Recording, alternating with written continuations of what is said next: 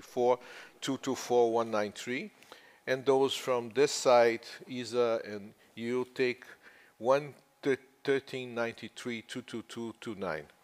And essentially, you should be able to see. Okay, you take the other one. Never mind. And you select. I'm just that. Put a 0 before the numbers I give you, and put a 1 if you are on this side of the road. Sorry about this. And I hope that everyone can log in. So this is, and there is a user for me. So basically, I'm going to continue sharing this. 05. Okay. And so, okay. Where is this? Where am I? Oh my God. So let me take this second one. Okay, so what you should see here, HTTP, and you get / HTTP : / 8787. Okay.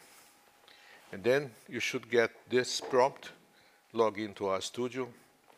I'm going to enter with my prompt, but you could OEMC /01, 02. I'm just getting, which one do you have, Wolfgang? Huh? But the user OEMC 1, 01, 02, 03, 04, 05, 15, 16, 17. Can it be this way? No, I mean, if you're logged in, never mind. It's just that I don't want, if you get a conflict, you will get you a different number. Okay, and what is my password? Okay, this is my password. Okay, now, since you're here, you should get an RStudio prompt. Like I was telling you before, we decided, and of course you can make, if you're not familiar with RStudio, you can, for example, increase the appearance to 14, apply, okay. So you go to tools, the first thing you should get a prompt like this, and you should, if you want it's too small, you can go tools, global options. Okay, so that's, if everybody has got this page, and let me explain why we chose to do that again. We have demos on Kaggle, but we decided to do it this way to make it easier for you to not to have to disclose any information to Kaggle or to Google Colab, so you'll be open to do it. Now, let me then ask you to go to Google and type the following word, SITS book. SITS book. And you should get, perhaps not on the first, but the first non-sponsored, you should get this book. Okay? So this is the online book which we have developed for the SITS package. It's a very comprehensive book, and it's organized in the following way. There are chapters. Each chapter covers a certain point, certain issue here. So if you click on introduction, for example, there are discussions here on the introduction, and at a certain point, there will be a code which you then copy and paste into your RStudio window. Okay? So let me propose as a very starting point that if you all are on the page, you go to the introduction section, which is this one, and you click on the clipboard which should be here. Okay. Click on the clipboard. And when you go back to your tab with the RStudio, okay, you have to click again on this very small, these two windows here, so you get a window where you can write code. I hope that you all saw the fact that there is a small place where you can write source code on RStudio. Okay, where is this? Why is this not doing this what I want? Oh, come on. Oops, I did too much. Okay. Okay, so if you're following this, you should have a place where you put code, and there is a place where you have the terminal. So if you're not seeing this, please shout. Okay.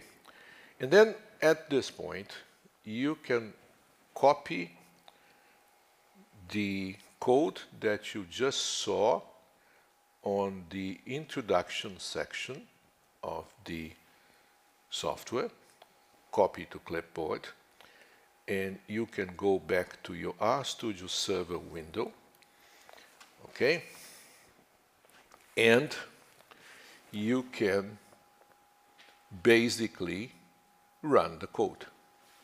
And I'm going to explain step by step because I want to start with the provocative question to Professor Wagner. So let's just hope that you can run. You go step by step. You click on the I'm sorry. You write source. You can run line by line, clicking the run, or source to run everything. And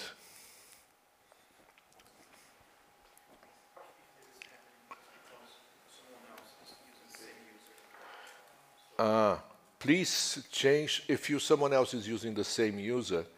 There's plenty of usernames available, so you can start from the last one, for example, which machine you are. We're using the one, I'm using the one on here. So Yeah, yes, you're using 02. Yeah. Okay, is anyone else using 02? No. So, Brian, try, which machine are you? No, the other machine, this one. Okay. Okay, Brian, 50, go to 52, 164, 224, 193.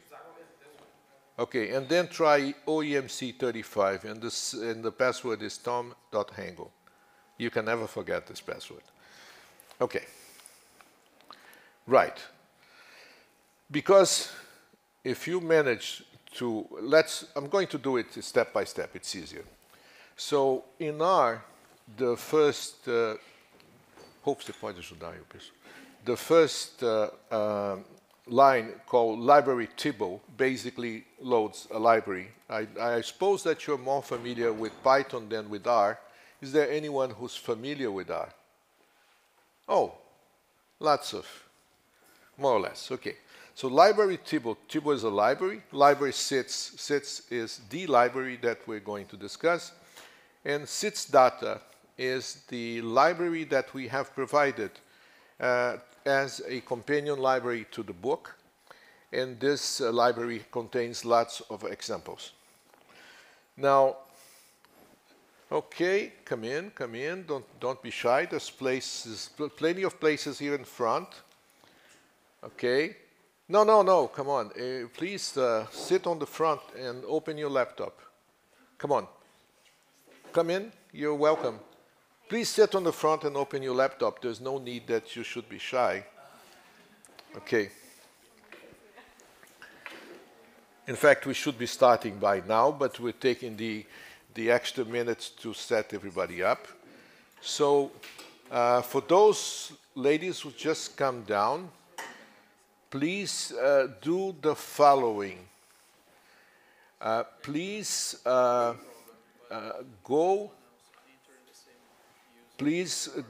to the following address, HTTP, look on the screen, 52, http://52 164.224.193 colon 8787.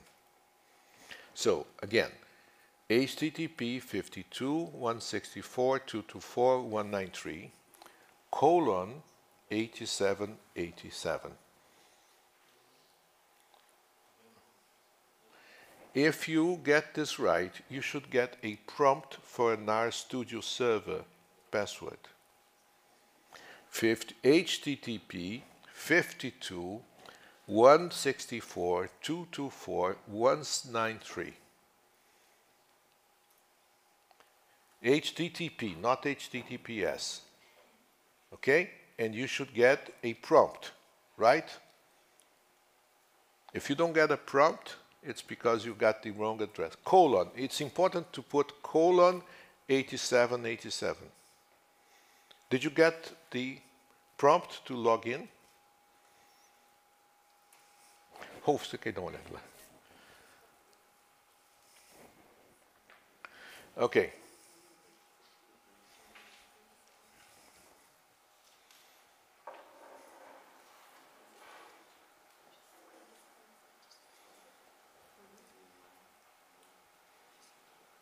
Okay, do you get a prompt?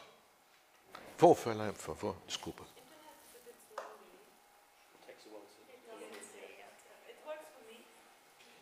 Okay? I don't. Okay. Rolf, pede ela para entrar com, ask her to go 20 and 21. Okay. For the others, could you then, we are loading, so what we did up to now was load 2 libraries. And if you're still with us, we are on line 7.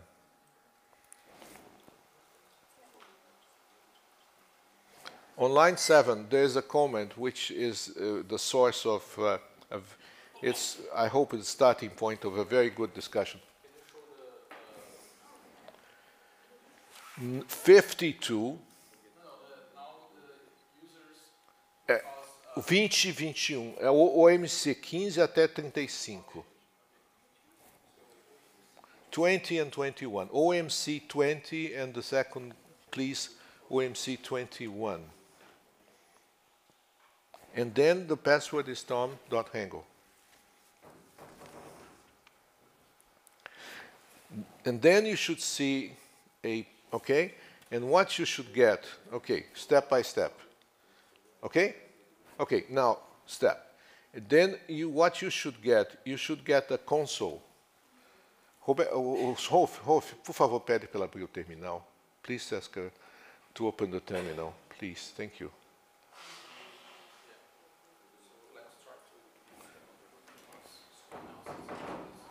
So, 22, 23. Okay.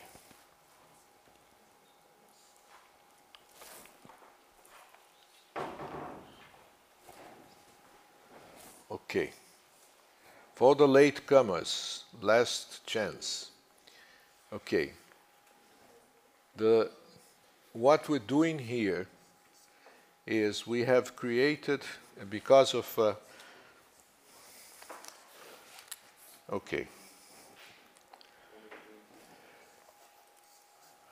Has anyone got 12? No one's got 12.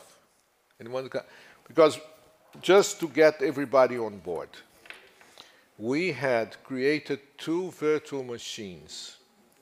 2 virtual machines. The 2 virtual machines, they have different addresses. One virtual machine has address 1393.222.29. The other virtual machine has address 52.164.224.193. Okay? To get access to the RStudio server, you should write HTTP like I have here on my machine, HTTP, okay?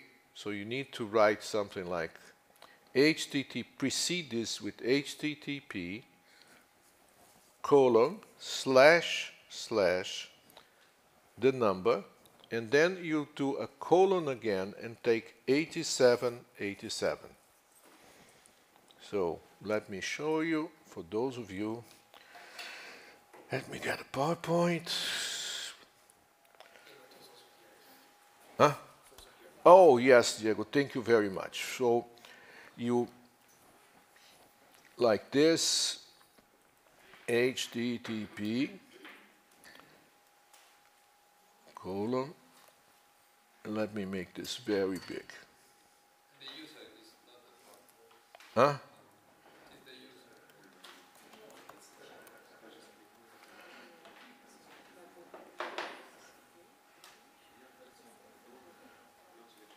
And then, okay, and then there's a second machine, which I asked the latecomers to log into the second machine, which is this one, http://8787. And now on this machine, you should have users OEMC 01 to OEMC 15. But most of these have been taken by the already people in the room. On the second machine, you have users OEMC 15 until OEMC 35. I suppose if you try 30, 31, 32, they're not taken. Each one of you should have a separate user, not to conflict with the others. The password for everyone is tom.hangel. How could it be otherwise? And I would like someone who has not been able to connect to give me a shout. So hearing silence in the room, we can proceed.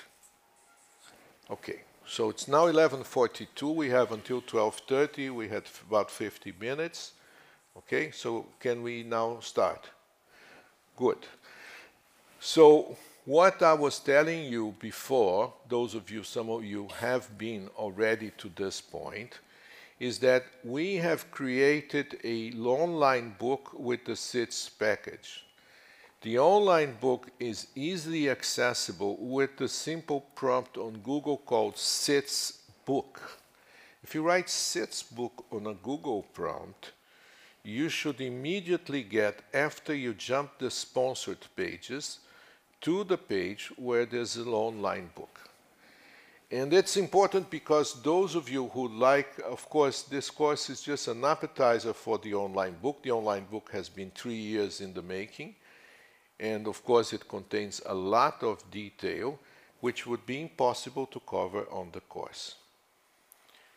Okay? Now, let me explain what the SITS package is. The SITS package is meant to be an end-to-end environment. It's not a tool in the proper sense that, for example, X-cube is a tool or X-array is a tool. It is a package that is meant to be used for land use, land cover assessment of Sentinel-1, Sentinel-2 Landsat data, and provides you with an end-to-end environment. In other words, you should be able to get data from a data cube, train time series, process time series, post-process the time series, produce the maps, get analysis, do OBIA. So it's not a tool, it's an end-user tool. It's meant to be used by end users. Of course, developers are welcome to contribute. But if I would like then to show, if you understand this, you can leave the room now. because the rest is easy. So let me explain what is the logic behind the package. The logic behind the package is very simple. It is built around 4 abstractions in the sense of processing abstraction. A critical abstraction is called a data cube, and the next, okay? And then we're going to discuss what a data cube is. For the moment, think of a data cube as a data cube in your mind, but there's a little bit. So the data cube is a collection of satellite images organized in a certain space. We'll go for more for that, but conceptually, it is this. The other abstraction is called, and here the data cube can be Landsat, Sentinel, Sentinel Landsat, Sentinel-1, Sentinel-2, DEM, Sentinel Soil Moisture, whatever. The data cube contains this, the only restriction is it covers this same geographical. It doesn't even have to be, and going back to the excellent lecture by Wolfgang, it doesn't even have to be the same projection. You can have multiple tiles in a data cube. I'll back to it in a moment. The other abstraction is called samples. Samples is actually what you have, samples, a sample. In this case, a sample may be a sample with a point and a label, but more typically it's a point, a label, and a time series. Abstraction number 3 is a model. So unlike, for example, EOLearn or many OpenEO or other packages, these packages have separate, and Xcube, for example, they have separate functions, one for one for random forest, one for SVM, one for XBoost, one for LightGBM. No, there's one function called sitstrain. Sitstrain trains a model.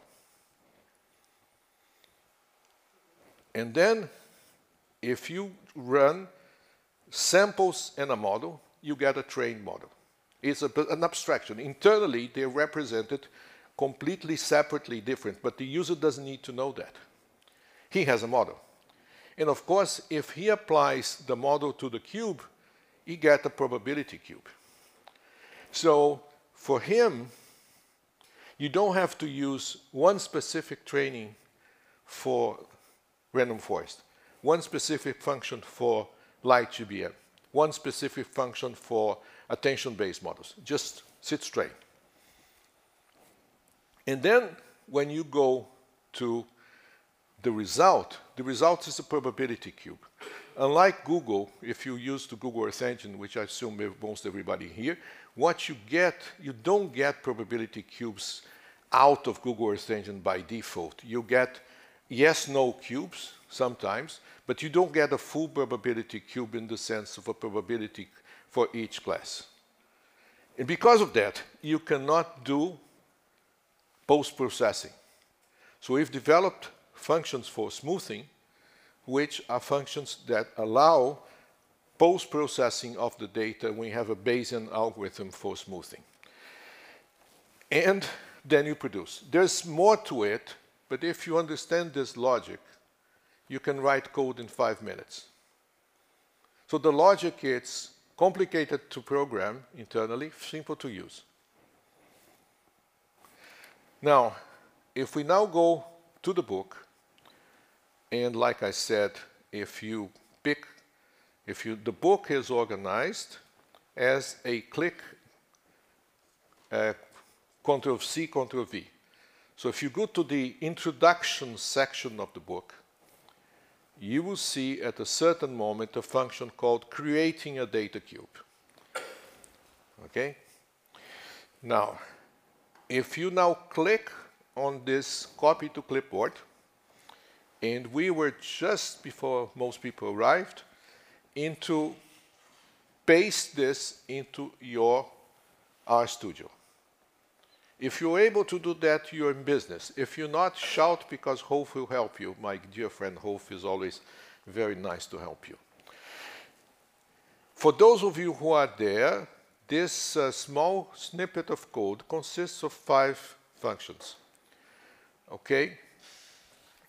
Here we load a library, Tibble, which is a standard library in R.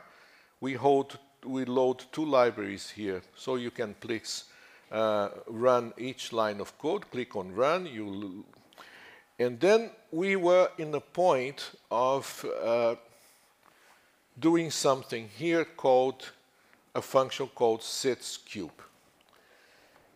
And now things get interesting because the sitsCube is a function that now does something.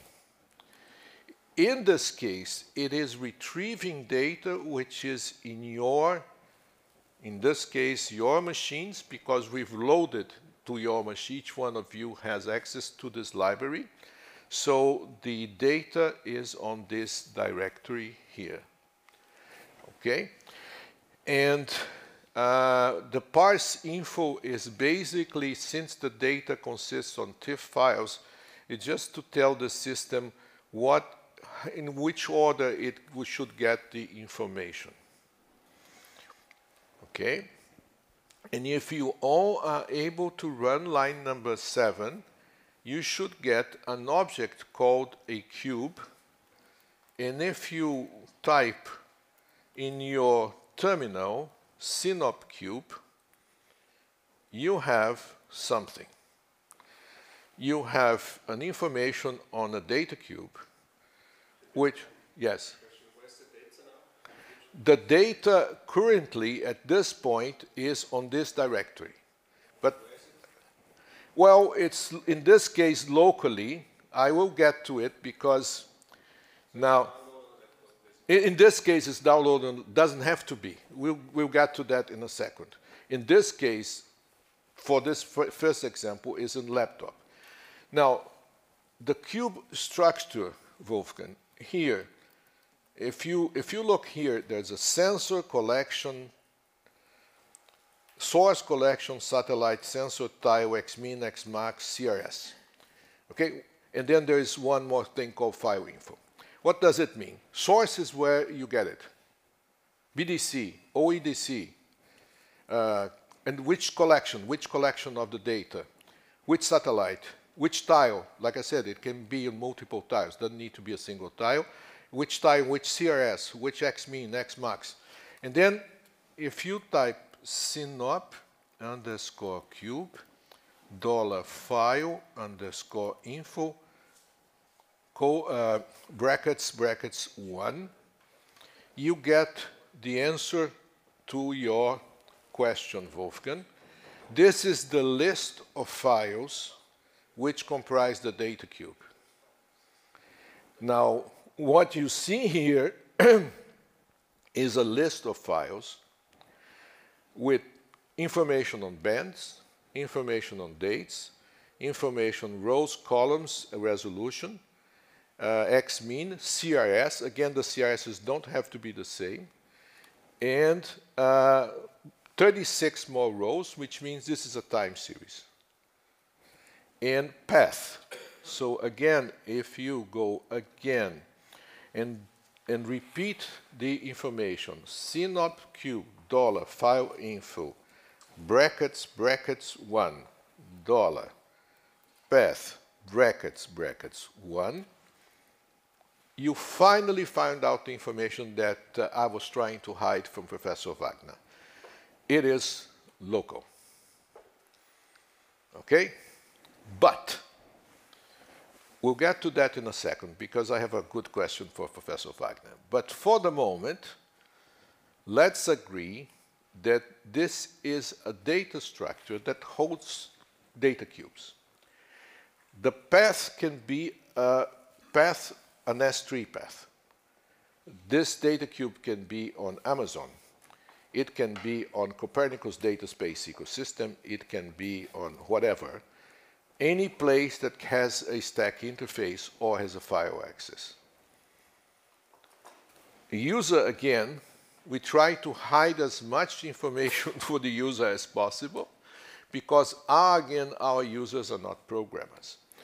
Finally, for this example, finally for this example, we have line 15, which is the simplest thing possible, which is a plot. Okay, and the plot here, it's a little bit export, let's see, zoom. Okay, so this is the plot. Strange because I think they don't have the, never mind, it's the plot there. And there's, I think there's, there was a, those of you who are into art know there is a package called tmap, which is undergoing some changes, and that's why this is a problem with tmap, which is not a problem with SITS, but it will get fixed eventually. So this is a plot of an NDVI of a certain date, and you have lots of examples of plots that you can do with different dates. Okay. You may want to argue, and I hope that we can go back to, before we go to the next step, let's do the following. Before we go, in the interest of time, I'm going to invite you to follow with me, because I'm not going to go directly. Please, could you please go back to the page where you have the page or the tab where you have, sorry, what happens here? There should be a tab, exercise. There should be a tab where you have stored the book. Do you all have this tab? Okay. Could you please click on the second chapter, which is called Earth Observation Data Cubes? Okay. That's where I want to refer to Professor Wagner's lecture this morning, where he was referring to the problem that we have nowadays. And let me explain what this problem is. Currently, if you now go to the Sentinel, any Sentinel archive, any place that has a Sentinel-2 archive, people will tell you, well, the Sentinel-2 is following an MGRS tiling system. And Wolfgang has a paper, and he has argued the MGRS tiling system, which is based on UTM, is wasteful of space because it duplicates, sometimes gets tricky, but that's what we have. Now, it is the time to ask you, what is a data cube? What in your mind, and please be frank, I don't expect a single or correct answer. What do you think a data cube is? I even going to put a figure here, but I don't. What do you think? Come on, any guesses? Multidimensional organization of data. It's what? I'm sorry? Multidimensional organization of. It's a multidimensional organization of data, but let me put it this way. What are the dimensions? That's very good point. There's debate on this. When people say Earth observation data cube, you have different definitions, okay? Some people say the dimensions are latitude, longitude, and time, and then you have attributes as different attributes for each point. That's one definition, so it's multi-dimension, but it's organized around latitude, longitude, and time.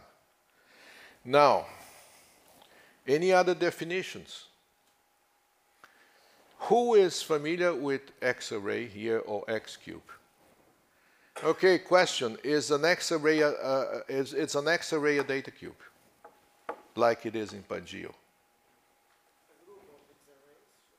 No, okay. No, because if you get the X-cube definition, X-cube is an X-array. Is in PanGeo and those who work with Open Data Cube, you translate If you write in Open Data Cube or in OpenGeo data cube, you get an X array. So the question is an X array a data cube? Or not? Why not?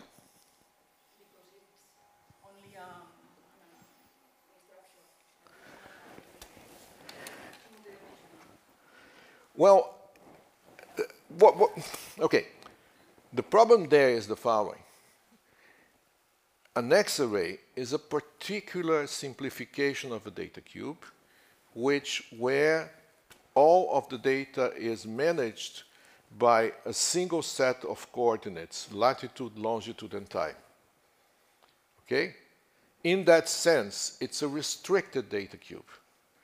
But you could argue, and what happens, for example, if I have all of this? Can I put all, if say, for example, the Amazon, 4 million square kilometers, bigger than Europe, can I make a single data cube out of the Amazon? Yes, you can. Can how?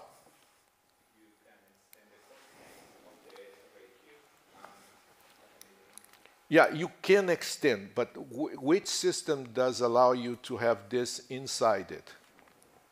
The question is what you can do as a programmer and what the tools that we have available allow you to do. Can you do this in OpenGeo? The answer is no. Can you do this on Open Data Cube? The answer is no. Because the OpenGeo is based on ESA's definition of a data cube, and ESA's definition of a data cube is all the latitudes, all the spatial elements of a data cube are in the same projection. So in OpenGeo, strict OpenGeo, you don't have this idea that you can have a data cube consisting of various tiles. Right, Rolf? Yep. So you cannot use an OpenGeo to classify the Amazon.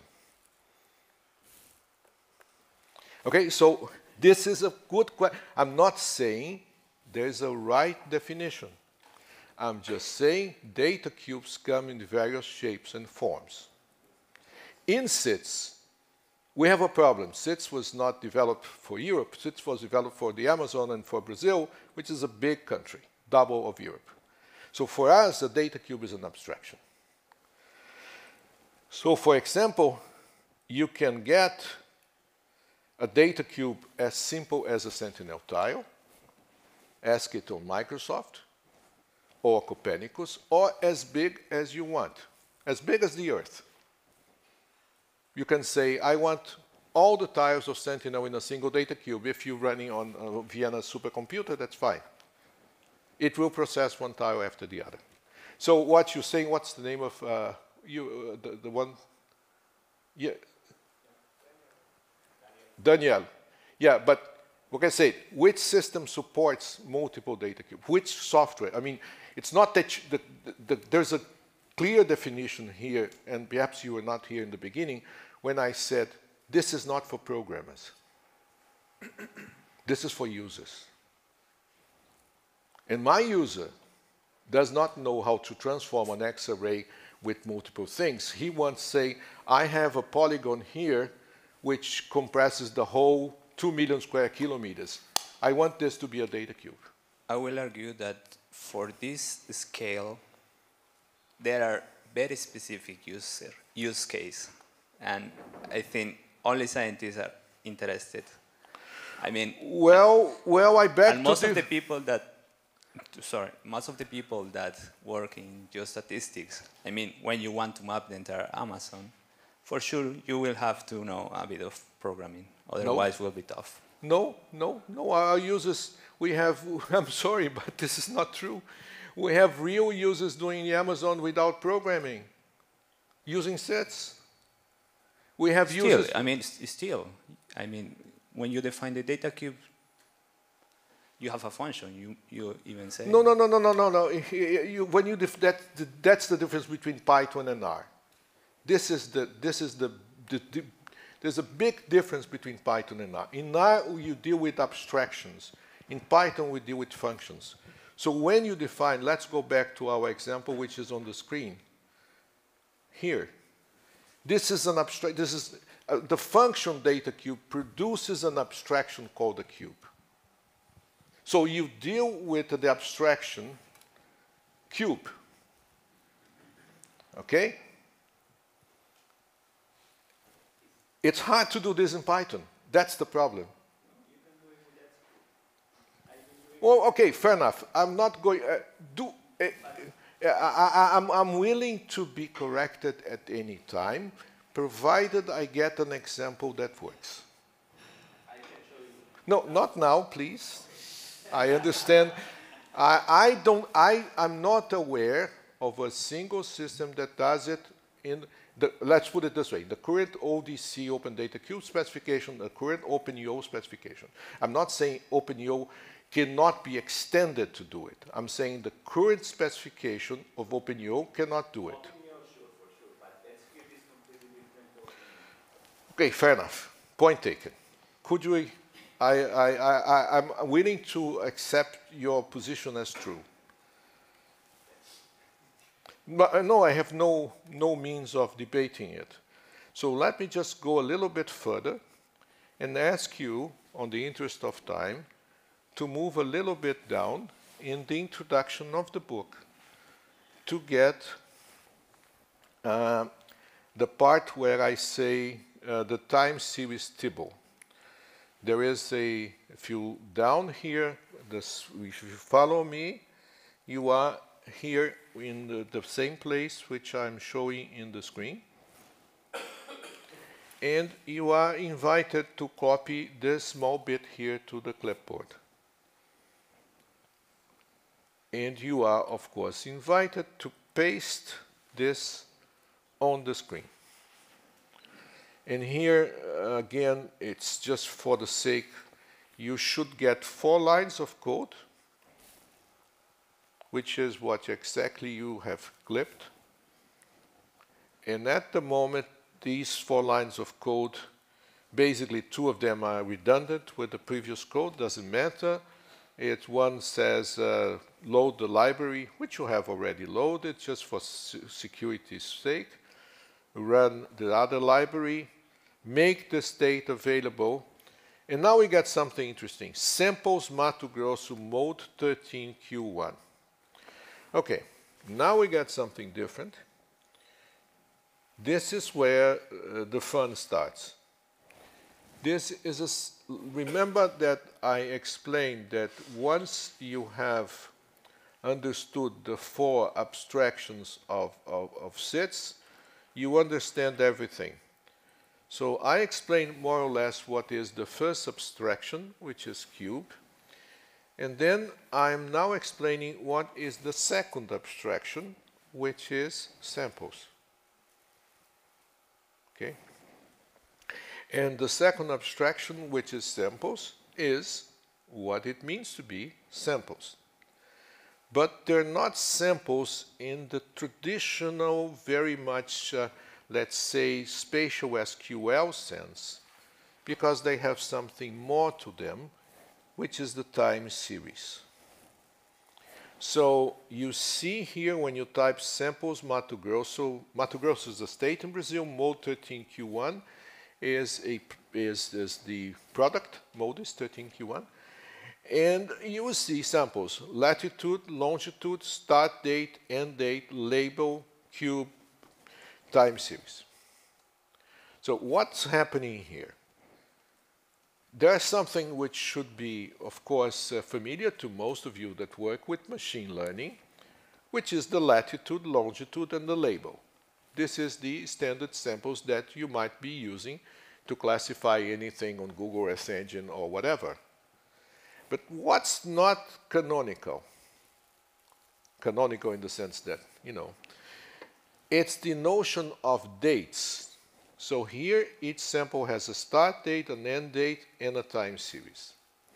So if you now write the same samples, Mato Grosso mode 13Q1 $ time _ series,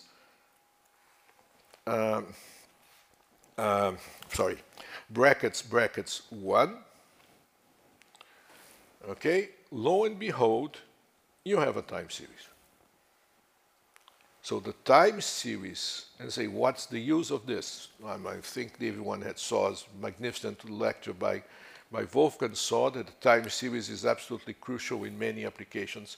And in land use and land cover, I would argue, not only for land use and land cover, but certainly for agriculture, for forestry, time series are crucial. And time series, of course, are very much enabled by having lots and lots and lots of Sentinel-1 and Sentinel-2 datasets. So the idea here is that there is a time series associated with each sample. Yes, please. Can the sample resolution also be different for different samples? No, for one reason, and I refer again to Wolfgang's lecture. He says, I need a data cube, an organized data cube for use my analytics and my machine learning. If the things are not organized nicely, most of my analytical and machine learning functions will fail. You can design some functions which are resilient to different times, but that's not the normal. I mean, normal, like random forest or temporal machine learning would require the times to be in the data cube to be consistent. So the key here is that you have a data cube, you have the samples, and the samples are consistent with the data cube. And the way we do this in SITS is by building the cube first. So back again to our famous diagram. The first thing you do, you build a data cube. Okay? So you build a data cube and then you make it regular. That's the second point. After you make it regular, what you do, you say, I have these points, or shapefiles, or whatever, CSVs, and I want to extract the time series. So here, there's a function. I'm not going, that's why I'm putting so much emphasis on the diagram, because time prevents me to go into detail. There will be a function called sits get data, and the sits get data, given a latitude, longitude, or a shapefile, for example, will get you the time series, would recover the time series from the cube. So the crucial bit here is building the data cube. Okay? And then, so you start with points collected on the field, which you have labels. And then you get the cube. And then you say, okay, get me the samples. Get me the time series given the data cube. Is it clear? Okay. So now that we have the time series, and there's a lot, again, there's a lot of functions to plot time series, show time series, and again, I'm just concentrating on the most important bits. I invite you to continue here in the introduction. Where is the introduction? My God. Still, please, I suppose, oops, no, sorry, escape. What is this guy doing to me? Sorry. Okay. View, exercise, introduction. So please go back to the introduction. We've just shown you a simple example of a data cube. I'll go into more details later.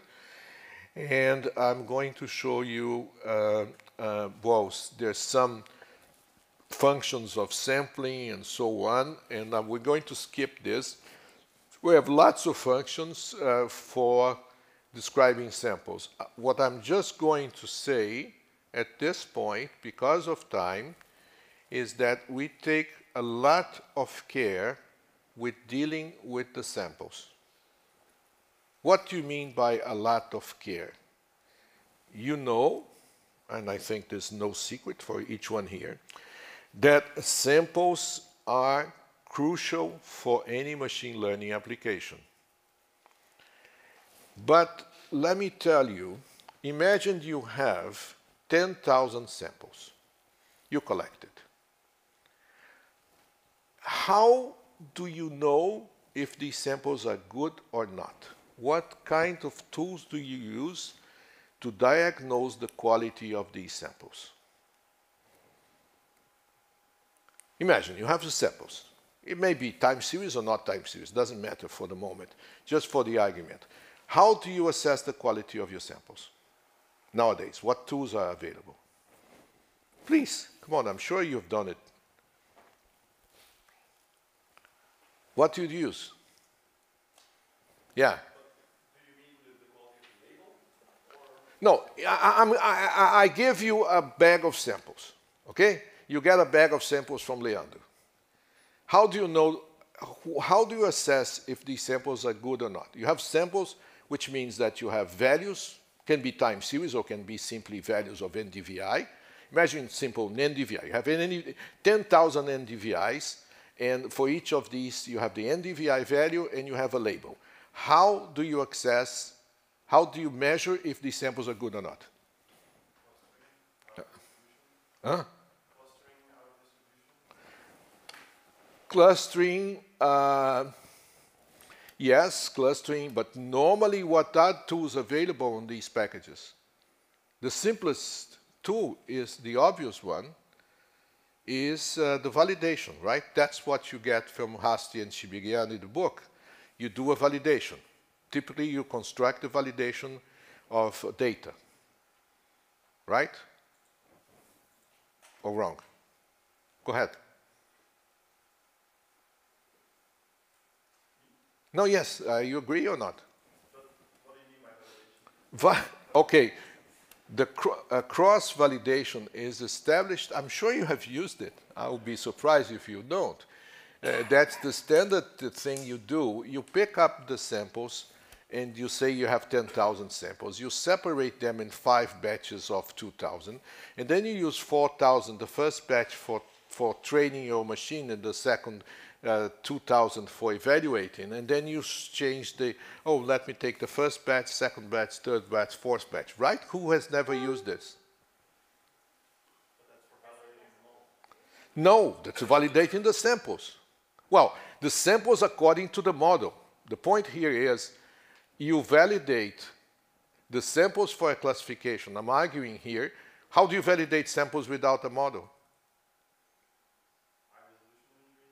No. I mean, you have the sample. You don't have.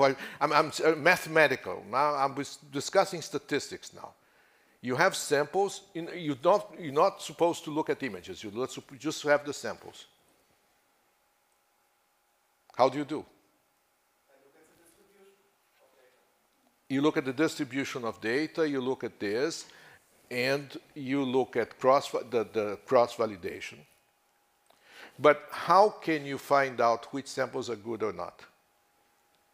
If I compare them to the distribution to see if there's an outlier. Okay, but then you assume, then there's a hidden assumption, that your samples fill the distribution. And that's the tough one there.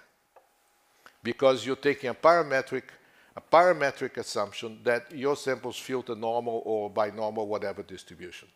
Right? Yes, of course. What I mean is that in SITS we do a different approach. We use a non-parametric method called the self-organized map. We use self-organized maps, which are been very effective in terms of in use distances between time series using the dynamic time warping series. That's as much as I'm going to tell you now. And this is what I call finding the bad apples in the basket. This allows you to use a non-parametric approach to find out which samples are bad and which samples are good.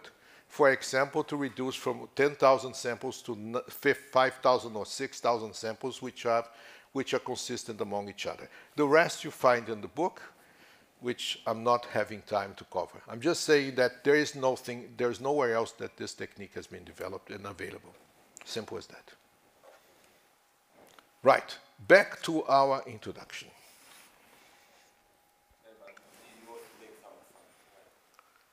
It's a non-parametric. My point is a non-parametric assumption based on the digital time warping distance, which is the standard for measuring distances between data cubes. And what happens, and I'm sorry not to be able, please read the book, because the self-organized map is a very standard machine learning method for clustering data with non-parametric, not assuming any distribution. It's very effective. Very much used in hundreds of applications in other areas, biochemical areas, very established. It's not our invention. Our invention was just to make it available for Earth observation. But this is very established.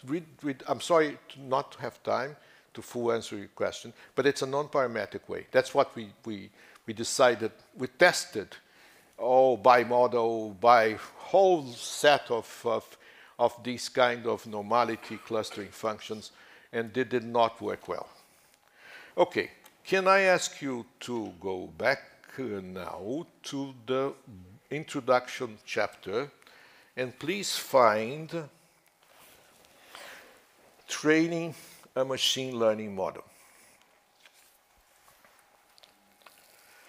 Okay, if you found it, I hope you do, there is a number 3 lines of code. If you found it, anyone has not found it? The section is called Training a Machine Learning Model. Okay, if you has anyone not found it? Shout, please. Have you found it? Could you copy to the clipboard and copy back to your machine,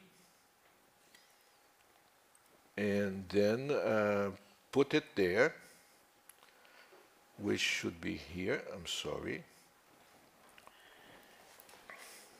And let's look what we're doing. I hope everyone can see my screen, and the same code is in your screens.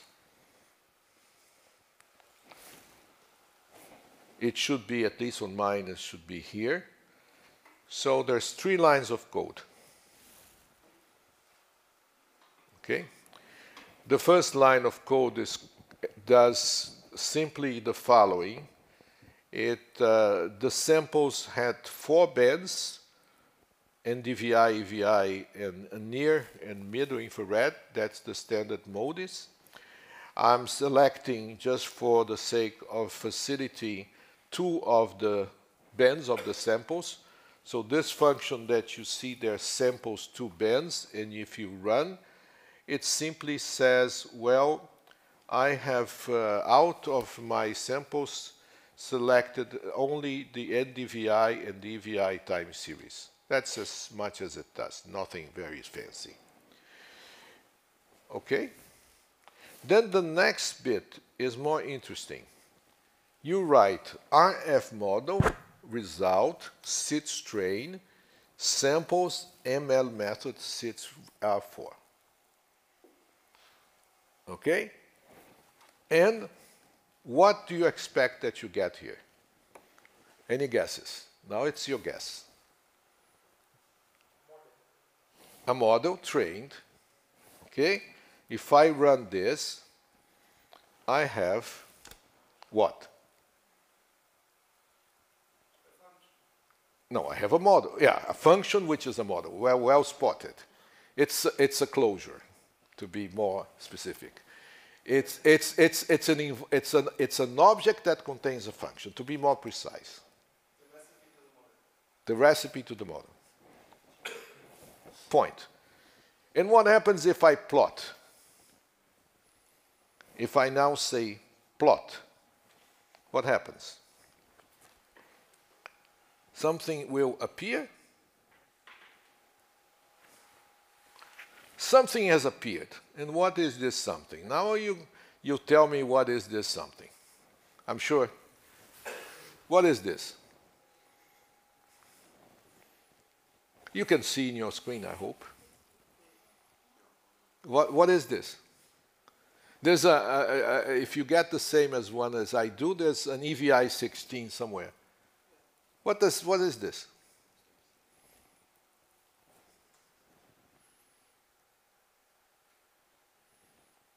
Okay. This is the order. This is this, of course, these are the variables which are more important in the random forest model. But what in the heck is EVI 16? What is EVI 16?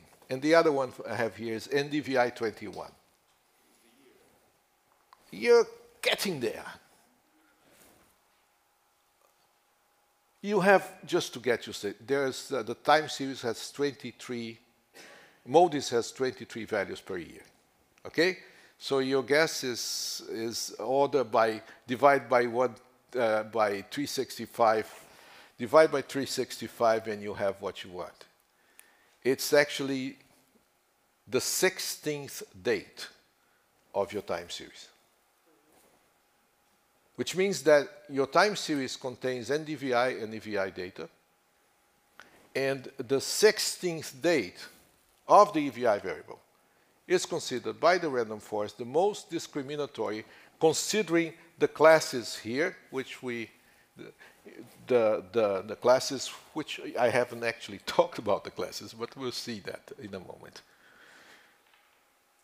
Now, of course, I forgot, and I apologize, if you please bear with me and write a summary, samples, two bands like this. If you write this, could you do this? This is, I should have shown it before. These are the samples, and again, the proportion of the samples per class. Okay, so this is an agricultural area with cerrado, forest, pasture, soy, corn, soy, cotton, soy, fallow, soy, millet. And what happens is the random forest model has decided that to discriminate these classes with those samples, the EVI 16 is the most important variable, followed by the NDVI 21, followed by EVI 17, and so on. Now, Brian is excused because Brian knows the response, but I want to get your response. Let's suppose, back here, that you want to use not the random forest, but the extreme gradient boosting, like GBM, synergized like GBM, or extreme gradient boosting. What should we do? Which new function you need to do? What do you think would happen here? I don't want to use random forest, I want to use extreme gradient boosting. What do? You, instead of SITS random forest, you say 6xg boost. And it runs. Tell me another system existing on this earth that does this. No. Does this way? Huh? No, SciML is not, SciML is conceptual, you have to implement it.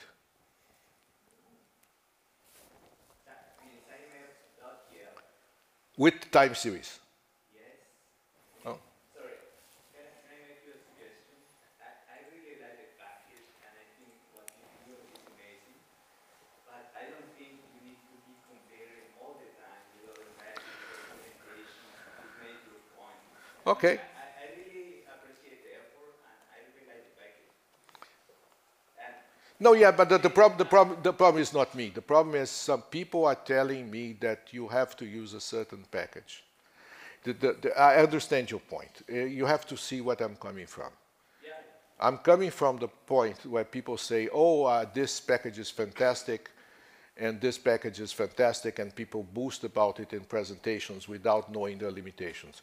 You get your point, and I agree, and I apologize. Okay? Fair enough. Now, again,